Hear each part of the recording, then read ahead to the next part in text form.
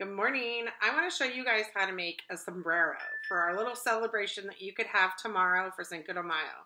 So take a plate, put some glue on it. I have a glue stick here that I smeared all around. I did try and put it on here, but it didn't work very well. You might want to double it up and just smear it with the glue so we have it enough covered.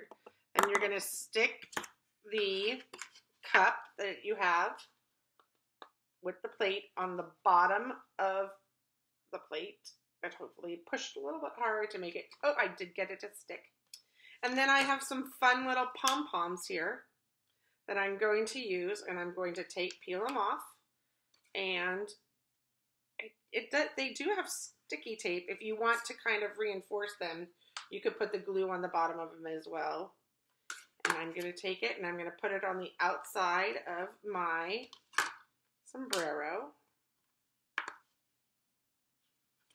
just for a little decoration.